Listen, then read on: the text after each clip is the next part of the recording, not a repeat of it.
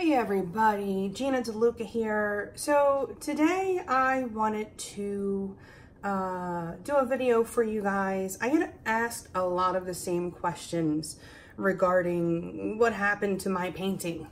And there are a lot of small things that can be done that add up and give you the best chance at success for your painting and for it drying well and such. So I'll be going over the top 10 most important things that I can think of for guaranteeing or having the best chance at a guarantee at a successful painting. The first thing, I get asked a lot. My painting was beautiful and it looks completely different when it's dry. All my cells are gone. So a lot of times what that is your painting is not level. Maybe your work surface isn't level. If you're using thumbtacks, maybe one is out just a little more than the other one. What I do to combat this, I use C-hooks. They're like little cup hooks. And I try to put them in past this little mark here, where it's that little cut. This one, I was a little close because there was a knot and it's really hard to get it into a knot. But generally, this works especially well on bigger pieces. You know, smaller pieces, it kind of gets a little funny. But I find it's the best way for me to level my canvas. So I put the level on, and if it's one side to the other, all I have to do is tighten or loosen the hook, and you can be very precise, you know, a quarter of a turn. And it really helps to make sure that this level, and it stays level.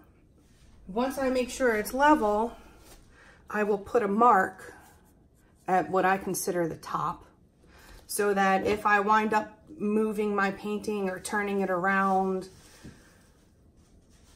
I still know which way is level. Okay, that's number one. That is like one of the biggest problems that people have, is they think their painting is level and it's not. And then all of your paint runs off, and you can tell because one side will have drips and the other side is fine. And also, if you see that the edge of one side is dry and this side still looks very wet, then that's still not level. Tighten your canvas. Okay. Sometimes the paint will pull into the center and you lose your composition, you lose your cells, it all gets squished together. That happens a lot on the bigger canvases, but I have seen 8x10s that were, you know, very, very floppy. So what I do, I take a spray bottle of water and just spray the back. I get a little extra squirt in the corners so you don't get the buckling. Just kind of rub it in. And it dries very quickly. That's why you put that little mark on there. It's very easy to turn this thing around and not realize it. And when you thump it, it'll start to sound like a drum. It doesn't really pick up very well on the microphone, but trust me, it sounds like a drum. Mixing your paints. I've had a lot of people complain about when they're mixing metallics in particular, they add their pouring medium and it gets lumpy. This can happen with paint that's a little older too. If this happens to you, you add water, you add your water to it, let it sit. Sometimes you might have to let it sit overnight, but it will eventually come to consistency. What you can do to prevent this. Today I will be using floetrol as my pouring medium. I put it in a bottle, a separate bottle, and I put a little piece of nylon over top to strain it. Floetrol can be lumpy, but for folks in the US, this is one of the least expensive alternatives to a professional pouring medium, and it works very well. But you need to strain it, and instead of having to strain the whole bottle, you just put this on, strain it as you go. Easy peasy. So I'm just gonna put a little bit in the bottom of the cup, just enough to cover the bottom. I have Artist Loft metallic cobalt blue here.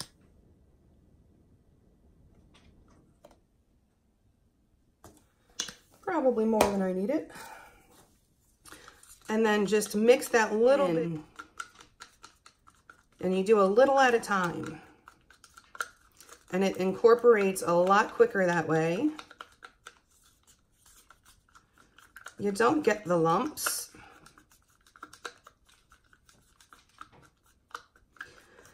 And it's just better to be proactive and take the precaution than to have to deal with letting it sit overnight. But also, adding your pouring medium to the bottom of the cup, your paint doesn't stick to the cup when you put it in.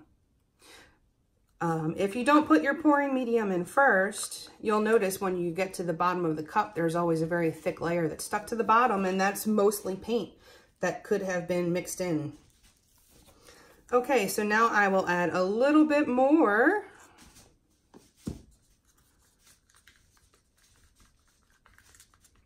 And when I'm mixing, I like the bigger sticks. I just cut it in half and I smash it up against the side of the cup. These bigger sticks make the mixing much faster than those skinny ones. I smash it up against the side of the cup. If there's lumps, it helps to get them out, but also it makes less bubbles.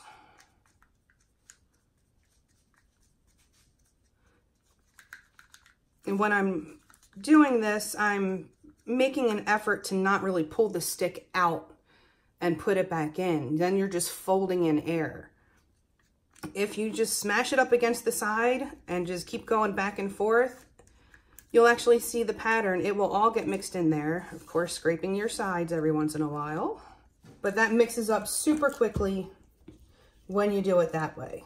I'm going to add a hair more of the pouring medium, floetrol, I should say,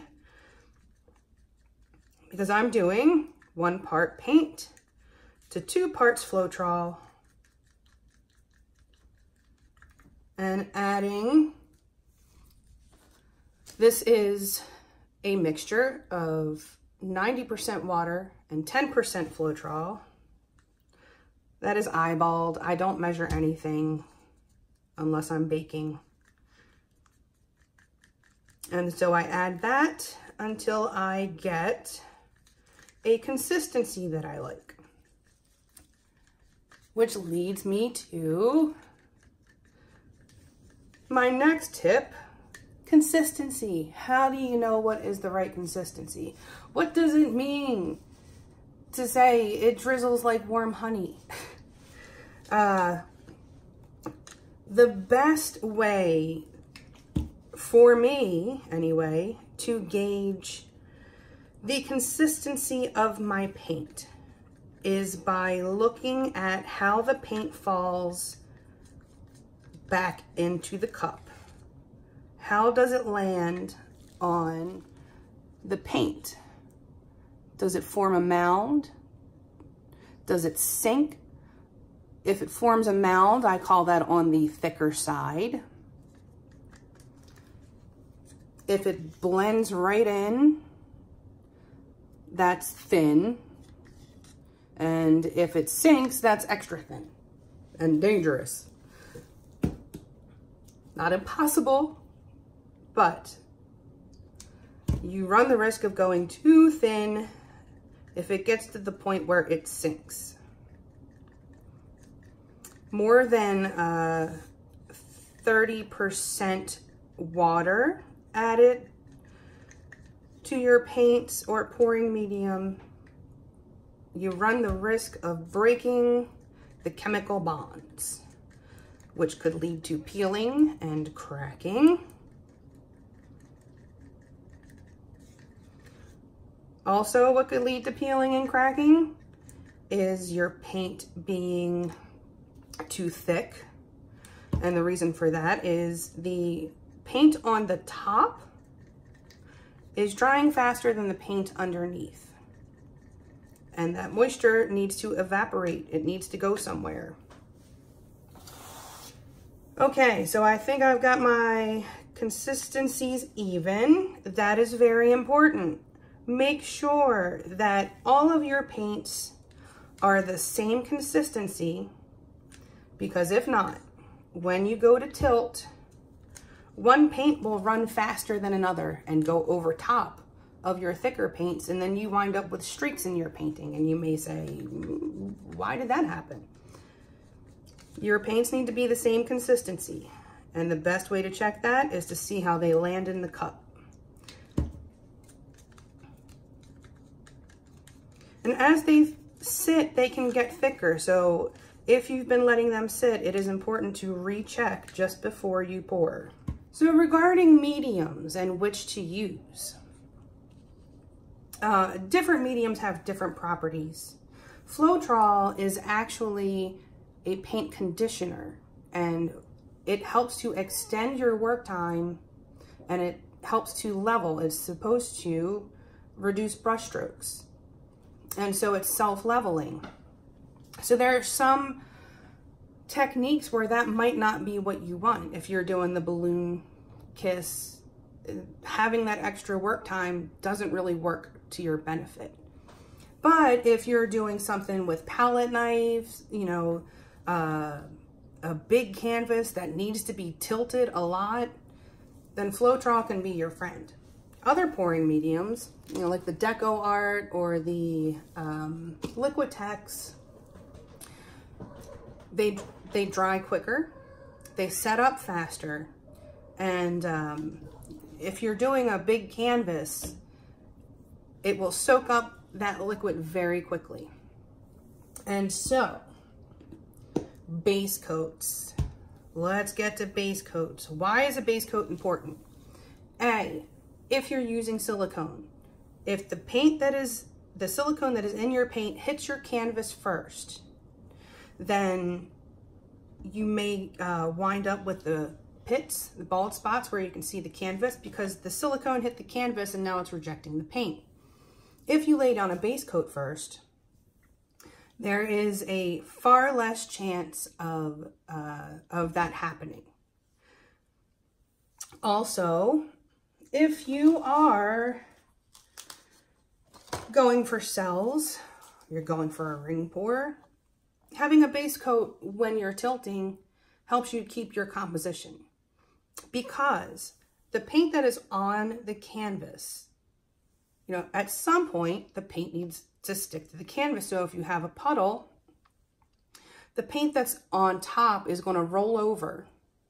So if you're doing a ring pour and you have these beautiful rings, but you don't have a base coat, it's not going to stretch across a dry canvas. It's going to stick to the canvas, and the paint over top is going to roll. Same thing if you're going for cells. You know, you pull up your cup, you have a beautiful puddle, but you have a dry canvas. Well, the paint has to stick to the canvas, and you're going to lose those cells. One other good reason to put down a base coat is, particularly if it's a lighter color, say you do your pour and you hate it. Instead of just scraping it into the trash, scrape it all together back into the center and tilt again. I have saved paintings by doing that. But it doesn't work as well if you don't have that base coat down. So, very good reasons to have a base coat. Applying base coat. I like to use this, it's like a putty knife, little plastic putty knife. I have these in my Amazon store. The link can be found in the description box. I find that it makes putting the base coat on very easy, very fast, nice and even. And when I get to corners, a lot of times it's hard to get the base coat to stick to the corners. It looks thinner there. This little tool is very handy.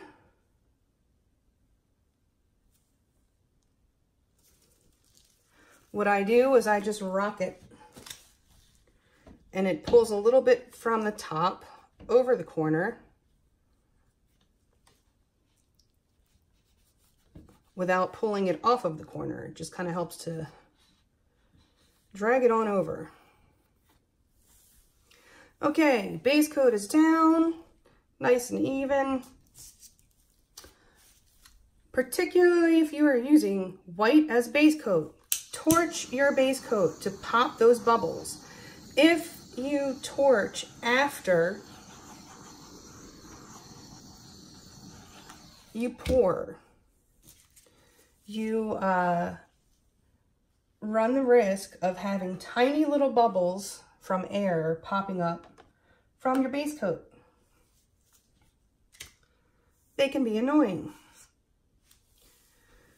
Okay, silicones. What kind of silicone to use? If you are using a thicker mix, you can use pretty much any kind of silicone. If you are using a thinner mix, you want a thinner silicone. You do not want your silicone thicker than your paint, because you will actually see where it is pushing against your cells and misshapening your composition, which, you know, who wants that? This black thickened up just a hair on me, which is a bummer because that's my base coat. Which is another thing. You really kind of want your base coat to be a little thinner than the rest of your paint so that they slide easily and they don't fight back. And what I mean by fight back is you'll be tilting and you'll see like a little U shape where there's a thicker area and it's pushing the paint. The paint will just go around it. So you want to try to avoid that if you can. Having a thinner base coat helps with that. All right, so silicone today, I'm going to use the OGX Coconut Milk Hair Serum. 1 drop is all you need. If I could do a half a drop, I would. And I'm going to put 1 drop in each color. Now, with a thinner silicone, like the, you can barely even tell what it was, but the 3-in-1 silicone, you don't need to mix as much. It breaks up a lot easier because it's a very liquidy silicone. This is very thick, so I'm actually going to fold it in pretty well. I think that was like 9. I kind of eyeball it.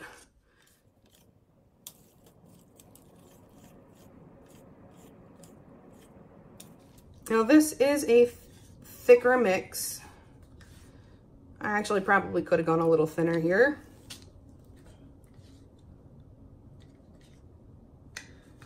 I did not put any in the black. So you can, you don't have to. So now the cup.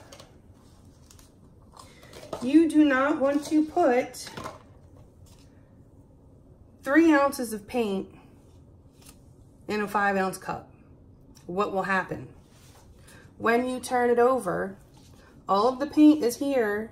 It has to run down the cup. It's already mixed by the time it hits your canvas. So if you want nice juicy cells and color separation, That is very important. Very, very important. It's the best way to avoid making mud from a flip cup. All right, so regarding opaques and transparents, it's good to know which of your paints are opaques and transparents. These are all metallics, and so they're all going to be opaque. Black is opaque. If you're working with transparents, it is important to know that. If I were to use, say, this quinacridone magenta with this black, it'll look beautiful when it's wet, and when it dries, you won't even be able to see the magenta because it's transparent and the background is showing through. So when choosing a background, it's important to remember that. And if I wanted to do magenta on a black background, I would add an opaque to it, whether it be silver or metallic red or white even, something to give it a little more opacity so that it stands out from the background. So today I'm using all opaques. I don't really have to worry about it. The metallics I think metallics look fantastic on a black background. It makes them pop. It gives them more of a 3D feel. In the bottom of my cup, I'm going to add the color that I used for my background.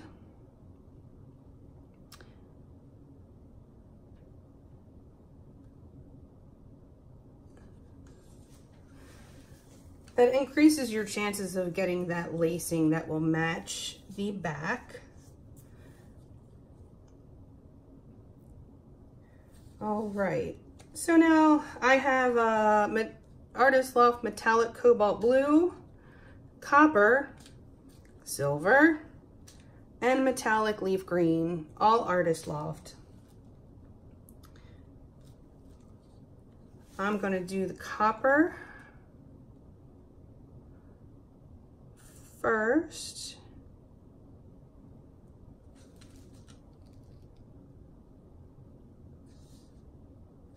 And then the blue, because I love this blue against the copper.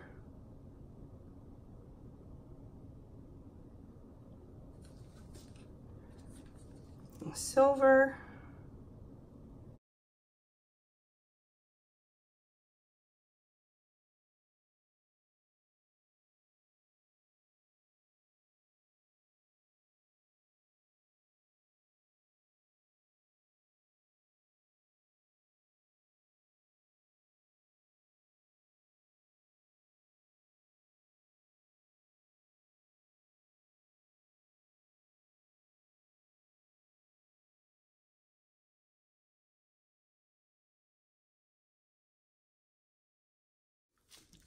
Okay, my cup is full. Regarding how much paint to use, there's a chart in my group, Go Make Some Art, that has it all laid out for you, including your side measurements and everything, if you don't feel like doing the math. But if you wanted to do the math, you take your length in inches, your side by inches, multiply, get your square inches, divide your square inches by 28, and then the number that you're left with is how many ounces of paint you'll need. Paint mixture, the whole thing, not paint alone. Always have tweezers on hand. Schmutz happens. Get the schmutz when you see it so it doesn't mess up your cells or your composition.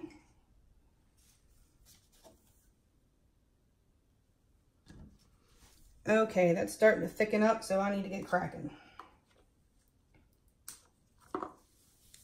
I'm just going to put an X in here.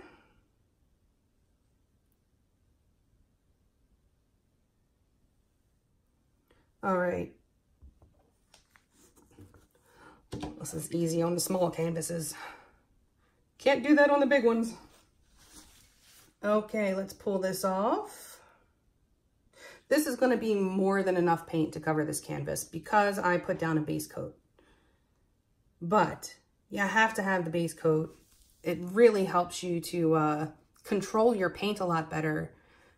I can manipulate the painting so that my center stays exactly the same, whether it's on a 24 by 30 canvas or a 10 by 10, because I'm using a base coat.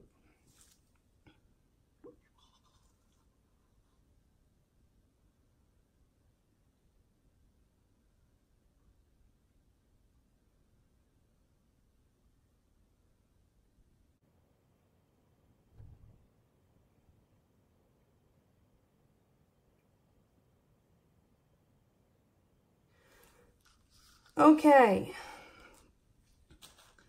this is the point where patience is key when it comes to tilting. When it comes to your cell development, if you let this sit just for a little bit, there will be a lot more cells that pop up. If you don't see cells right away, it doesn't mean that they won't happen, but your paints need to level out. The Rayleigh-Taylor instability is basically the reaction between paints. You see it in a more natural fashion if you're not using silicone, but density still do play a part here, and the silicone that is in there wants to rise to the top. It needs time to do that. Heat will also help. It helps pop bubbles, which is very important. Otherwise, you wind up with tiny little pits in your dried painting that when you go to clean it can be a pain in the butt if you're using the cornstarch technique to clean. So letting this sit will allow more cells to develop. It will allow them to get bigger so that when I do go to tilt, I will be able to stretch them out and have nice, big, juicy cells. And this is more than enough paint, so I'm going to have to dump some off. Make sure you don't leave too much paint on your canvas. That is... that could lead to disaster. So, where do I want to go first? And there's still cells popping up on their own. I see them.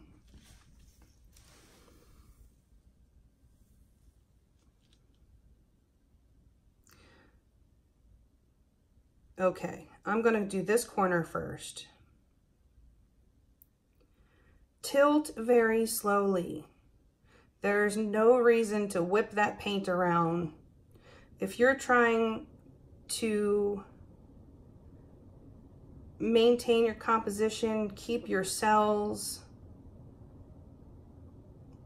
you really want to take your time and be patient. I seem to have misplaced my corner catcher, so I'm improvising with a piece of U-bow I cut off from a painting. Now you can do this to kind of help you not lose so much paint.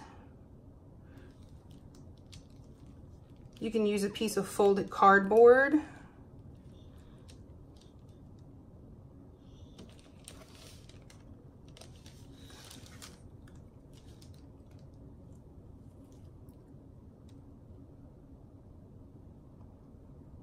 Okay, now I've brought the weight of my paint back to center.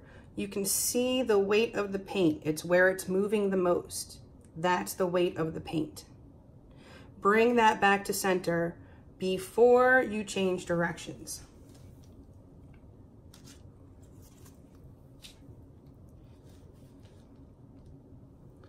So I've put my weight back into the center.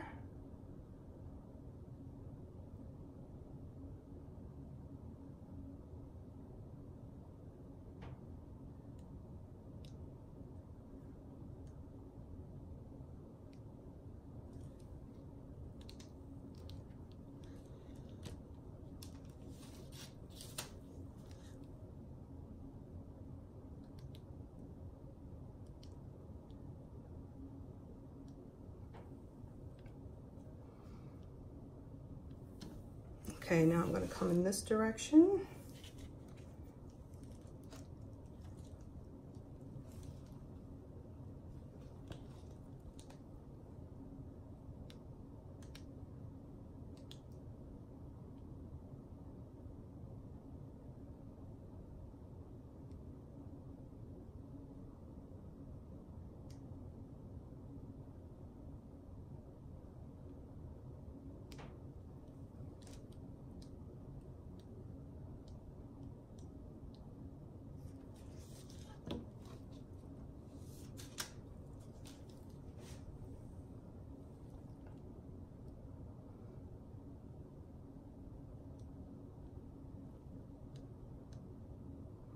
Again, coming back to center.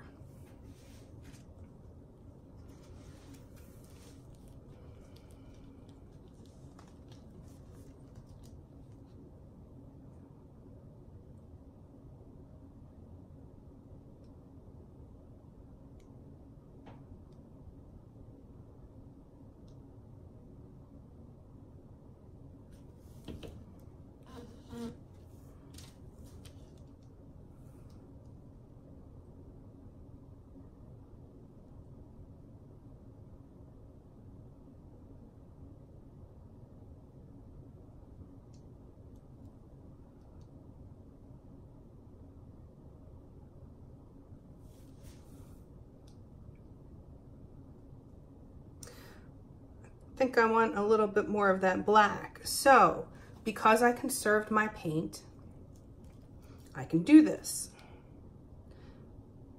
I can tilt a little bit of this off.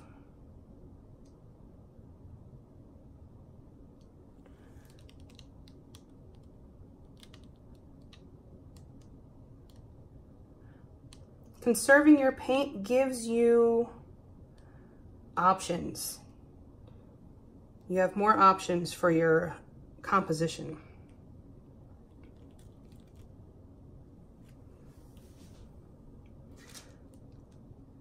Okay, I really like how this turned out. These colors look very pretty together. Yay. Okay. Scrape your edges. The paint that is dripping off of there will pull paint with it. It'll pull the paint from the sides, which will pull it from the top. Kind of the same theory as when I am applying my base coat on the edge. You just pull it from the top. That can also mess up your painting. But also, another good reason to scrape the bottom is you can keep an eye on it. And if you see that there are drips coming off of one side and not everywhere, then your painting may not be level, and you want to keep an eye on that to make sure that it's not ruining your composition.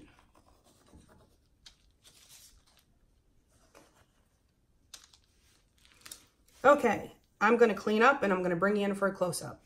Okay, here it is. I really like how this turned out, and I think it's going to be very pretty once it's dry. I'm a huge fan of metallics. But there it is. I hope that this video was helpful to you. There were a lot of things I learned in there from trial and error. A lot of stuff I learned from asking questions myself. So I hope having them compiled in one place is beneficial to y'all. All right, this is where I say, please like and share and subscribe and all that good stuff. Do check out the description box below for links to my GoFundMe pre-order campaign for my 3rd CD. Click on that link, have a gander. The video is worth watching, trying to see me look comfortable in front of a camera. It's not my bag. I prefer being back here. Yes, so there's that. There is my Amazon store where pretty much everything that I use is available in there. And if you enter through that link, anything that you purchase off the entire site of Amazon, I make a small commission of at no additional cost to you. So it's a way to help me out without causing you any headaches. What else? My website, ginadeluca.net, where you can purchase my paintings and my music. And go make some art. Join us on Facebook. Post your masterpieces. That was too zoomed in. I'm looking very shaky. I need more coffee. Post your masterpieces. Ask your questions. Be inspired. So join us over there. And that's it for me, you guys. This video is long enough. I don't want people yelling at me. All right. I hope y'all have a beautiful day. Now go make some art.